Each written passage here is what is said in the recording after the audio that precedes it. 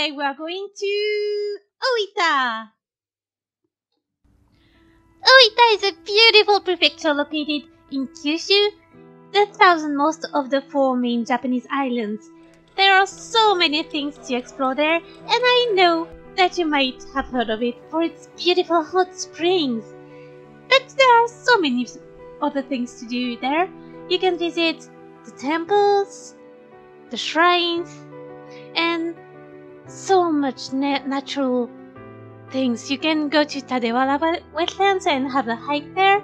You can go to Bungo Futamigaura Seashore. You can try the local specialties. This is Fugu, by the way. Isn't it so cool? The Hakusui Dam is known to be the most beautiful dam in the world, and the Harajiri Falls are beautiful too.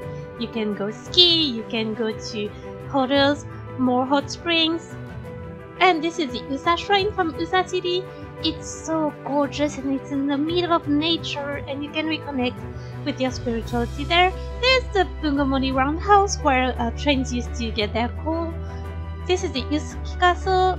You can try kimonos, you can try bamboo art. There are so many statues. These ones are huge. You can go to ceremonies and try local food and just explore the city. This is the Kindin Lake, and you can participate to all of the events that are there. This is, I'm not sure which festival it is, but it's so fun.